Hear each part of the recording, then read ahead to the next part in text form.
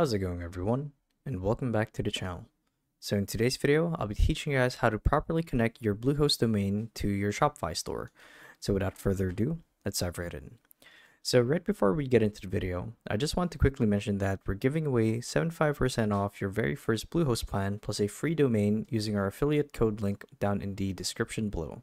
So if you guys want to learn more about that, be sure to check out that link as it greatly supports the channel. Now back to the video. So to actually do this is quite simple, and for obvious reasons, right off the bat, I can't show you guys the info for our domains, hence the black bar here. But like I said, to actually do it is simple. All you guys would have to do is log into your Bluehost account as well as your Shopify account.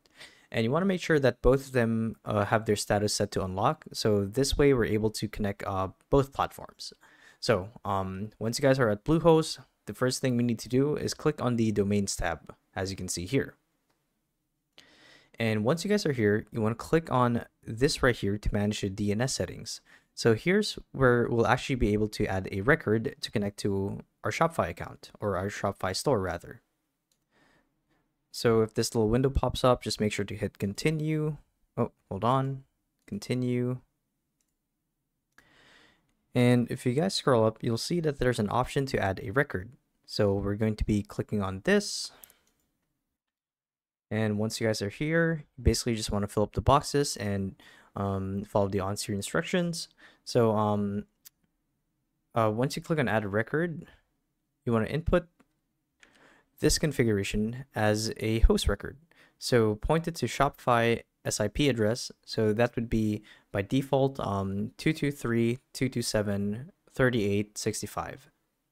Although it may vary depending on what server you guys are on. So anyway, you want to make sure that TTL is left on default, and once you guys are here, you want to click on add CNAME record by selecting add record. And the next part is where we'll be inputting our Shopify URL or domain name into the box. So the next thing that you guys want to do is save changes, and this usually takes up to 24 hours, as the process to transfer over data would take normally that long. So after that time has passed, you want to log into your Shopify account, and you want to click on, and on the admin panel, you want to click on connect to existing domain.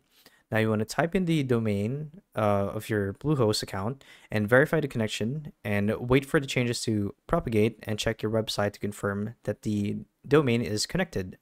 So once you're past that, you're done. You've successfully connected your Bluehost domain to Shopify.